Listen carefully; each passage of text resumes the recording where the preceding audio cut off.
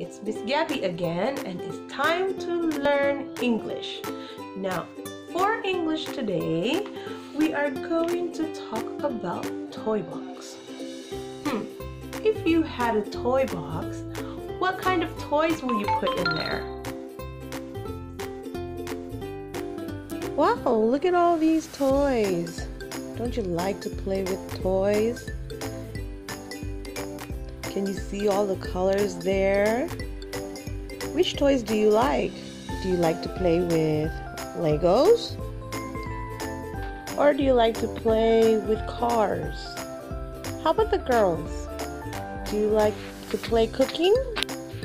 Or play with dolls? Look at the Barbie house. Isn't it nice? I would like to have one of those. Or would you rather to play with the airplanes? It's fun to play with those too.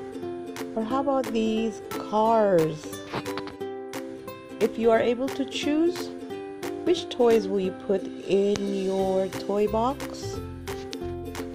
Now in your book on page 7, I want you to design your own toy box.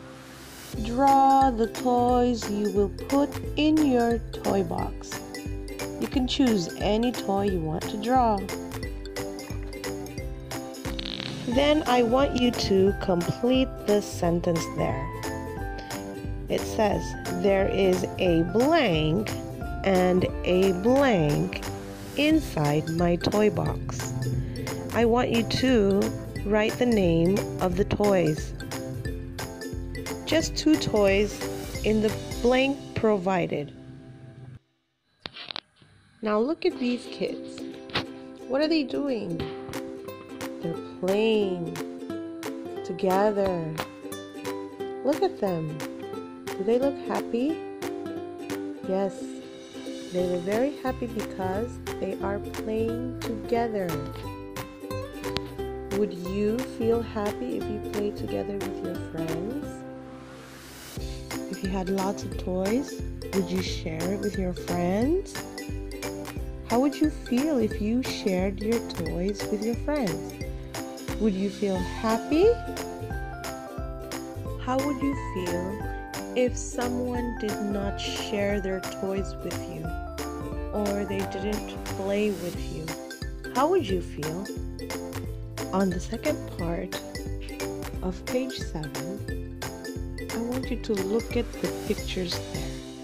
There is 4 pictures. Look at them one by one. Who is sharing? Can you see from the 4 pictures who is sharing and who is not sharing? I want you to put a tick mark for the ones or for the pictures that is sharing, and a cross for the pictures that does not show sharing.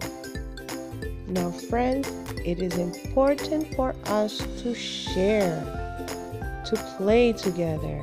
Why? So we can learn to make friends, and we can learn to play cooperatively. And the most important, it will teach us to be fair with one another. So that was our lesson for today. I hope you were able to understand.